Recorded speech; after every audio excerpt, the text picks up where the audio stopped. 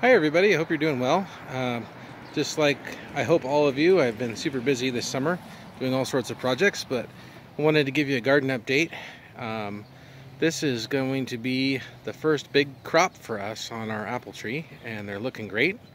Our strawberries are coming in, so I just bumped up the water for them a little bit because they should be producing a little bit more, but you can see we've got a little guy right there coming in.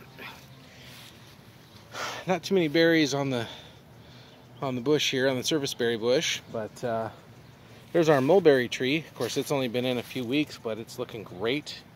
The cherry trees are all gone. I think the birds got most of them. If we look at our peaches, we're going to have a good crop of peaches, so that's awesome this year. And our grapes this is gonna be our best year yet for our grapes too, so super excited about that. And let's see, nectarines, got a few nectarines, not a ton, so that'll be fun.